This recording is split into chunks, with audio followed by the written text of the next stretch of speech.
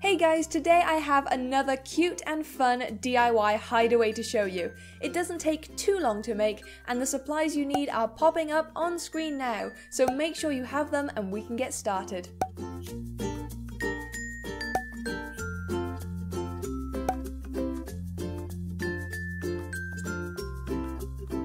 You've seen me do this step many times before, but to start you'll need to prop your balloon somewhere stable, soak your paper strips in the flour water mix, and drape them over the balloon, covering the whole thing in at least 3 layers.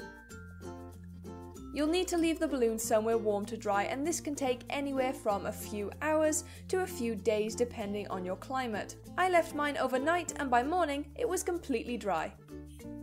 The next step involves very minor painting skills.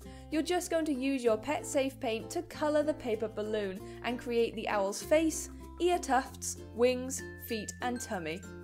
If you need a guide to help you paint, you can very lightly draw the owl's features on first with a regular pencil to help show you where to put the colour.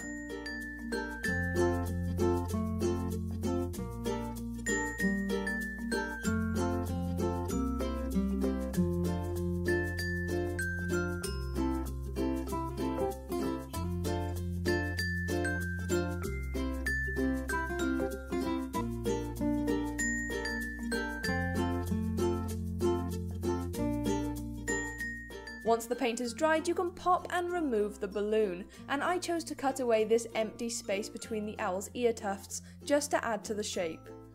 If you do this, you can use the top of the owl as the entryway, but if you want the owl stood upright, then just cut a little door into the tummy, big enough for your hamster to enter. Place it into the cage with your hamster's favourite nesting materials inside, and you're finished! These paper hideaways are perfectly safe if your hamster does decide to chew on them, so don't worry about that. Of course they aren't going to last forever, but they do make a super cute addition to the cage. If you enjoyed this video, please don't forget to leave a thumbs up. You can also share the video with your friends and subscribe if you haven't already. Also, don't forget to check out my other channel, which is linked in the description box beneath this video. Thanks for watching guys, and I'll see you next time. Bye bye!